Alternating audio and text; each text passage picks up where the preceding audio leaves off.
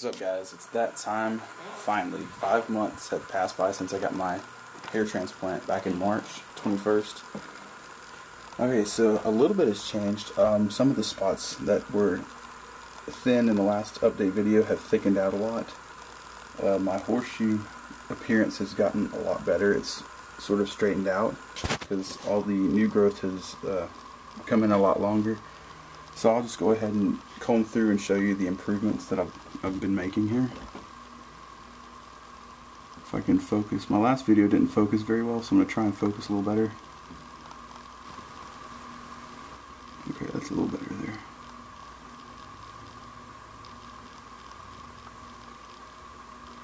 It's really thickened up a lot over here on my right side. I didn't have too many problems with that to begin with.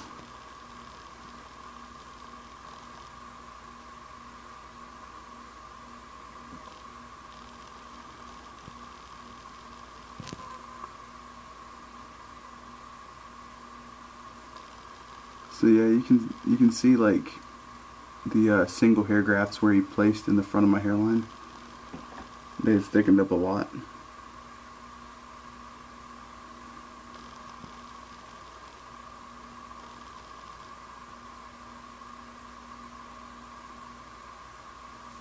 See, I had some thinner areas like right around in here somewhere. My 4th month mark, it's really filled in a lot.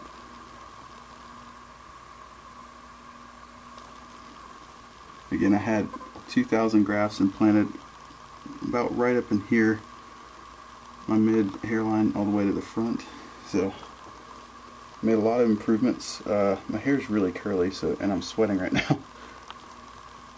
So right now I just kind of brush it to the side to give it more straight appearance. And yeah, overall I'm really happy with the progress I'm making.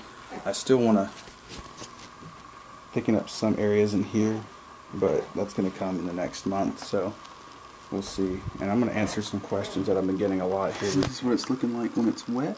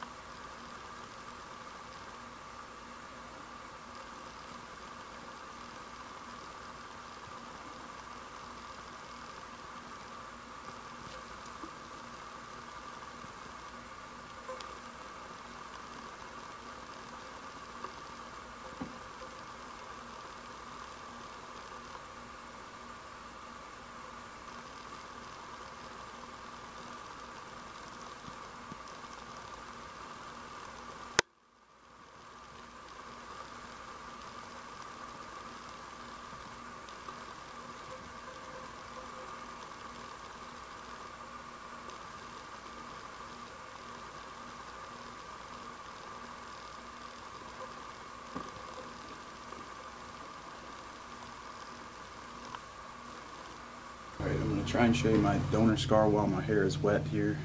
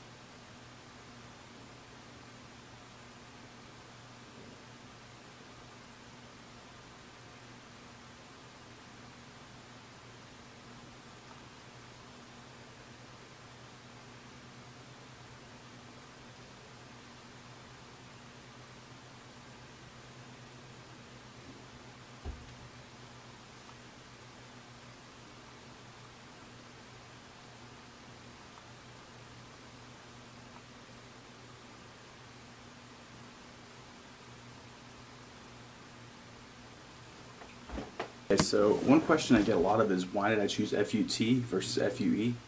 It really comes down to preference. For me, it was a slightly cheaper option, and I've always heard that you can move more hair with FUT versus FUE.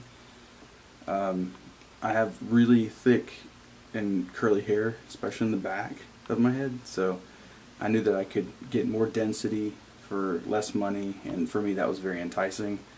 I didn't really like the idea of having a lot of holes poked into my head versus just a strip taken out.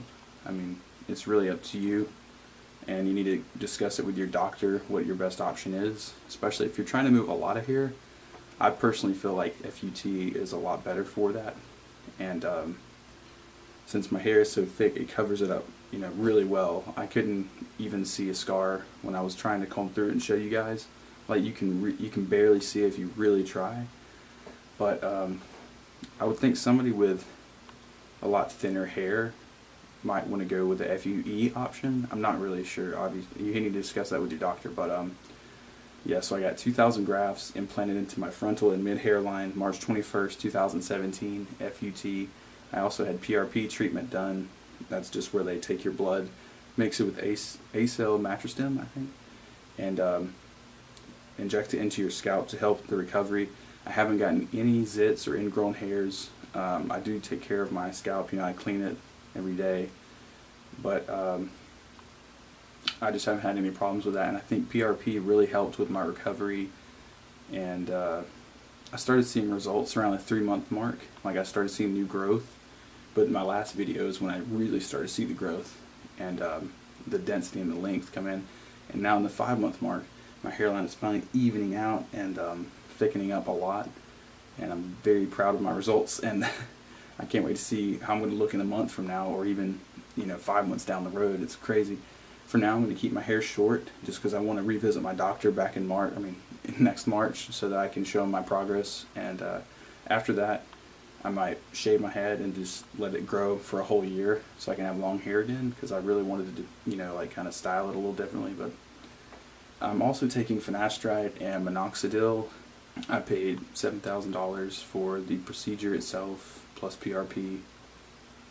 Let's see, anything else? If you have any other questions, let me know.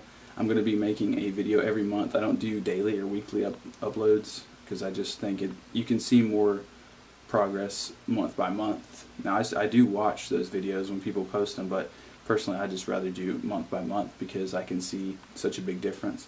And I'll post a couple of pictures of what I looked like before the procedure. That way you can get an idea of how much or how far I've come in 5 months. So yeah, next month is going to be even better, and I hope you guys join me for the next video.